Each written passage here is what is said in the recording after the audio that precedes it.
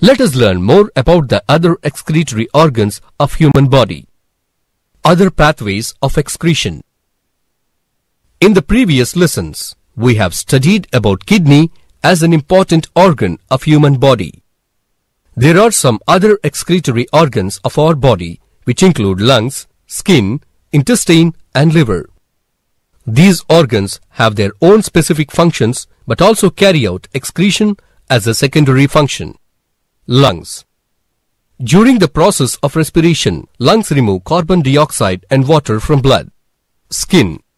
Skin contains large number of sweat glands and are richly supplied with blood capillaries from which they extract sweat and some metabolic wastes. Skin serves as an excretory organ as it sends out plenty of water and small amounts of salts. Sebaceous glands secrete the oily substance called sebum. This sebum is responsible for maintaining the skin and hair moisture. This sebum is eliminated by sebaceous glands. Sebum contains waxes, sterols, hydrocarbons and fatty acids. If sufficient amount of sebum is not produced, then it indicates the skin is dry. On the other hand, if too much sebum is produced, then it indicates the skin is oily. Liver. The liver is a vital organ present in vertebrates and in some other animals. It is a reddish-brown organ having 4 lobes of unequal size and shape.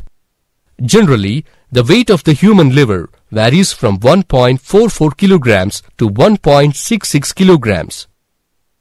It is both the largest internal organ, the skin being the largest organ overall and the largest gland in the human body. It is located in the right upper quadrant of the abdominal cavity, resting just below the diaphragm.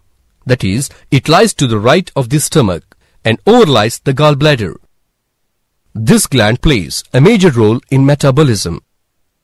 Various functions of liver include glycogen storage, decomposition of red blood cells, hormone production, detoxification, plasma protein synthesis, and production of biochemicals that are essential for digestion. It produces bile pigments, bilirubin, biliverdin, and urochrome, and an alkaline compound. These bile pigments are metabolic wastes of hemoglobin, of dead RBCs, and an alkaline compound aids digestion through the emulsification of lipids. The bile pigment urochrome is eliminated through urine, while biliverdin and bilirubin are excreted through bile, along with cholesterol and derivatives of steroid hormones, extra drug, vitamin, and alkaline salts.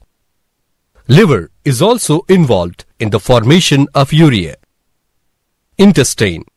The intestines play a vital role in the gastrointestinal tract of our digestive system. The functioning of intestine is to digest food and to enable the nutrients released from that food in order to enter into the bloodstream. Our intestine has 2 major subdivisions: the small intestine, the large intestine. The diameter of small intestine is much smaller than the large intestine, but is much longer and more massive than the large intestine.